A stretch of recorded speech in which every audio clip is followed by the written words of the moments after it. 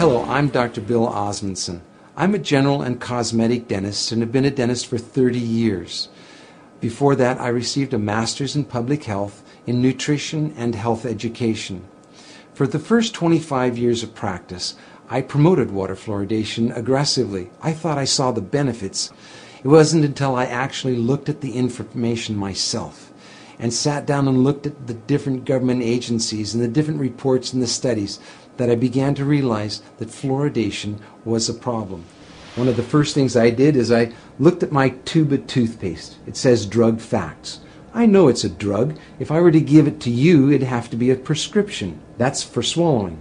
When it comes to toothpaste, it also says don't swallow. And if you do swallow, contact a poison control center. Well, the amount of fluoride that they're talking about is a pea-sized amount of fluoride.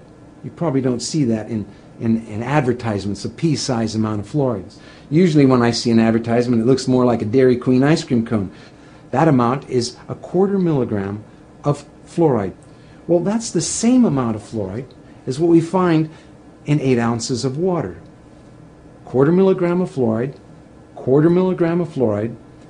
Don't swallow. If you do, call the Poison Control Center. One of the things that concerns me is water fluoridation for infants. The American Dental Association and Center for Disease Control recommend that infants not receive water for drinking nor for making their formula. It's 250 times more concentrated in fluoride than mother's milk. We shouldn't fluoridate water and harm our most vulnerable. The next thing I looked at was dental fluorosis. These are the white and brown spots on the teeth. The only thing that causes dental fluorosis is fluoride. Too much fluoride ingested, usually during the developing years, birth to about 8 years of age. When I see people coming in to have treatment for dental fluorosis, I mention to them that they have had too much fluoride.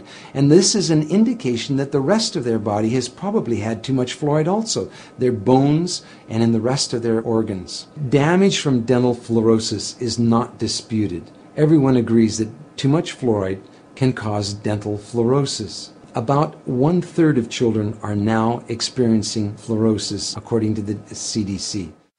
The next thing I wanted to look at was benefits. What are the benefits of it? I've heard reports of 20 to 40%, 60%, 80% tooth reduction with water fluoridation.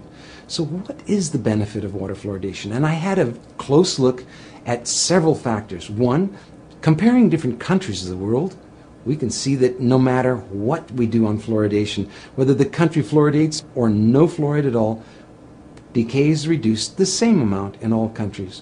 We can compare states in the United States.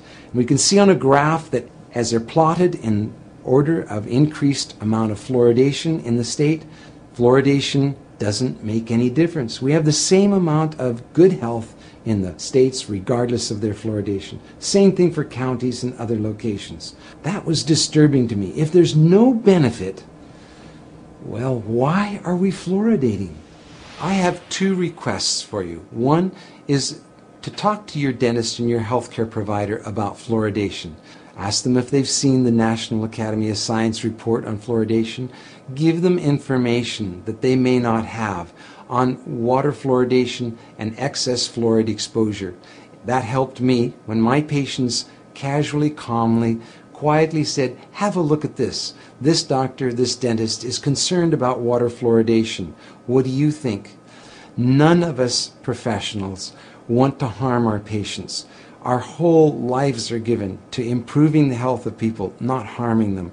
And so for those of you who are healthcare professionals, I highly urge you to look once again at the science on fluoridation. Science doesn't need to be scary. It's just information. Spend a little bit of time looking at it on both sides of the issues. Don't just look at one side filtered. Look at both sides and weigh it for yourself. The other thing is to sign an online petition with me at fluoridalert.org. The online petition requests Congress to have hearings on fluoridation. It also recommends that we no longer fluoridate our water. Thank you.